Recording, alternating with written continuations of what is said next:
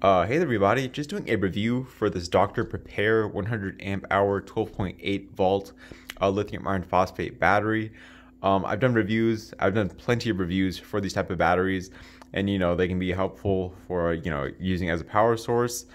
And in this case, it's just another one on the market. In the past I've done reviews for, I think, Power Queen, Lead Time, Redodo. And this is just another option on the market that you can choose. And what's included in the box with this battery are like the post pulse that I actually already plugged into the battery right there. You get these two other washers, I believe. These positive and negative rubber caps, and these were caps that were on the battery as well. This is the manual for the battery right here. Just taking a look at the manual more closely. This battery is a bit smaller than other 1280 watt hour batteries that I've reviewed. I mean, just taking a look at the size, yeah, it does have a 10 by 5 by 7-inch form factor. However, I will say it weighs 22 pounds, and that matches right up with other 100 amp hour batteries I've reviewed. So just a heads up on that. Once again, it's still really small though. It's smaller than many of the other ones I've reviewed. Taking a look at the specifications, yeah, as I mentioned before already, 100 amp hours right there. Rated voltage is 12.8 volts. And yeah, so basically you can output 1280 watts and input 1280 watts for this battery. And also, once again, this is a lithium iron phosphate battery, so you're able to get more than 5,000 charge cycles and still maintain about 80% or more battery capacity efficiency. And so yeah, there's all these specifications right there in case you're curious. And there are some important safety instructions right there as well. Just taking a look over at the other side of the manual, there's some more information about the battery in case you're curious before you buy it. And yeah, that's really about it. And just taking a closer look at the battery itself, nothing really much to say. I mean, it's a deep cycle battery. You get the positive and negative terminals right there. Over on this side, nothing, and over at the back there is nothing. So yeah, overall, a pretty simple looking battery. When it comes to the packaging as well, everything is simple right there. Just like my other reviews, I'm just going to be doing a capacity test where I plug my load tester, that one specifically right there. I'm going to plug it to the positive and negative terminals on the battery to see how much of that 1280 watt hours I can actually use. Alright guys, so just here starting the capacity test for this Dr. Prepare 100 amp hour battery. I literally just started it. As you can see, the runtime so far is about 20 seconds. And once again, I'm just going to run this load tester until the battery reaches 0%. I'm usually looking for 100% capacity efficiency, or a little bit more. These batteries do tend to go over 100% capacity efficiency. At least that's what's happened in the past with my Lead Time, Redodo, and Power Queen battery reviews. And I'm just hoping the same for this one. All right, so I did finish up the capacity test for this Dr. Prepare 100 amp hour battery. And I ended up with a 1,347 watt hour capacity. And that gave me a 105% capacity efficiency rating. So yeah, this is one of the highest I've gotten. So yeah, this battery definitely does have a 1,280 watt hour capacity and a little bit more. I would consider that a lot more. I mean, a whole 5 percentage points. That's really good, especially for the size. Once again, this is a smaller size than comparable capacity batteries. And so just taking a look at the stats that I got, yeah, as I mentioned before, 11 hours of runtime, 1,347 watt hours. That is impressive. 106 amp hours right there.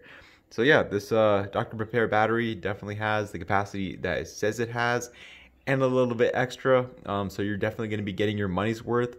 and I'm just gonna go ahead and get it, charged up back to 100% to do the AC inverter testing. All right, you guys. So I do have the AC inverter test set up right over here. I do have this DeWalt 1000 watt inverter connected to the Dr. Prepare battery. I just used the included cables that came with the DeWalt inverter, and so in this case, I'm just gonna run the heater on its low setting because, you know, the inverter is only rated for 1000 watts, and then you got the battery that's only rated for 1280 watts. And I think on the high setting, the heater is able to output about 1300 watts. So I'm just going to run it as low setting, which is going to pull about 800 watts, I think. But we'll see. But yeah, just going to show you a closer look at my setup that I got going on over here. Nothing complicated about it. It was really easy to set up in just a matter of seconds, to be honest, I think. And also, this DeWalt inverter does have a screen that shows the wattage output, I believe. It's kind of hard to read, to be honest, because that like blue screen, I think they went a little too crazy with the blue right there. But yeah, there it is. There are also 3 charging ports, which is pretty nice. Got an on and off button right over here on the side. But yeah, not reviewing the inverter really. I'm just gonna be turning on the heater, and I'm gonna be running and you know, once again, I'm gonna be running the heater on its low setting continuously until it's at 0%.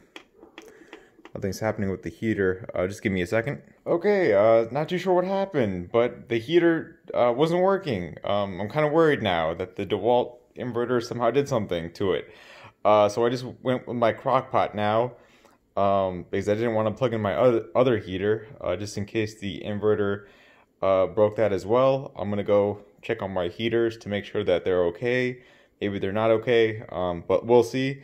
But anyways, I'm gonna power my crock pot now to run down the Dr. Prepare battery down to 0% to see how much watt hours I'm able to pull from it through the inverter. Please tell me this works. Yes, this is working. Thankfully, I am able to set my crock pot on its high setting right there. That's going to be pulling about 250 watts. So yeah, this inverter test should last a few hours. Unfortunately, I was hoping to use the heater and, you know, just expedite the process by making the AC inverter testing maybe last about an hour and a half. But in this case, it's probably going to go on for about more than 2 hours, but it is what it is in this case.